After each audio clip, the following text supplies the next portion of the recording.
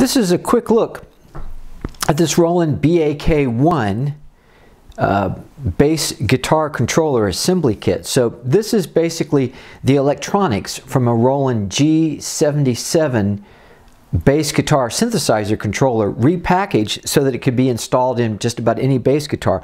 There were two versions of this for the guitar. There's the LPK1, which is sort of like the first generation electronics, and the SDK1, which was the second generation electronics. They only produced one kit for bass guitar players, and that's the BAK1.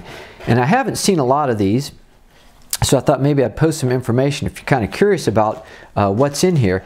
This kit, as far as I can tell, is fairly complete, has everything that we would expect from the what we need to install, but I did not see the overlays, which is kind of unfortunate, because while you do have all the parts, this would be kind of tricky to install without the overlay that tells you exactly how to drill into the bass guitar to add all these parts. So let's see what we have here first. So first up is just your basic assortment of knobs, and these are the same knobs that you would see on the Roland G-77 synth bass controller, and they're the same style of knobs as is used on the G707 guitar. This is the famous, incredibly hard to find 24-pin output. So we can say we can see it's the male connector there, and then also included in here is the ring that goes around it, and some of the jack for adding in the standard guitar output. Setting that aside, here is one of the rarest parts of this, and that's the actual 4-position synth bass pickup.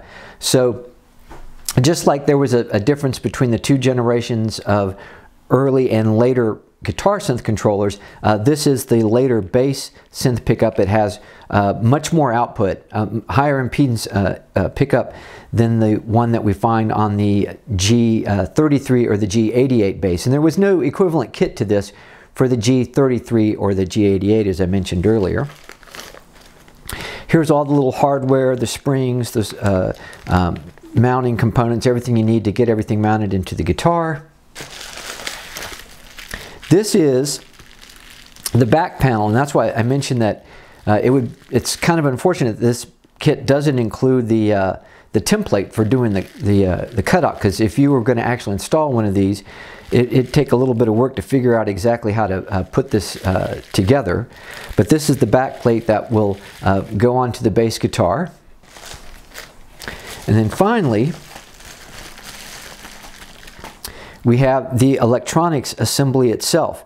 And there are a number of parts on here that are pretty rare. Most of the parts on here, the actual electronics, are really super standard electronics, very common operational amplifiers, capacitors, resistors, diodes. There's nothing in here that's really exotic. There's at least two parts that are kind of hard to find. One is this 3-position switch, and it's just unusual in that it has the black handle.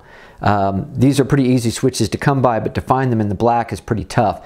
So you can usually see if a guitar has been worked on or retrofitted at some point, because you'll see the much more common silver switch. And then the other part that's really super hard to find is the guitar volume control, because this is actually a dual pot. We've got a 500K, which is for the traditional standard output, and then there's a 50K, which is used for the volume output that produces the control voltage. So this is one part that's super hard to find. It's very disappointing if you need to track one down, because I think at one point in time Alembic may have had a potentiometer that had similar specifications, but generally speaking, this is a part that you can find on the Roland gear, but not much else. And then everything else in here is pretty standard. They're all tend to be linear 50K parts.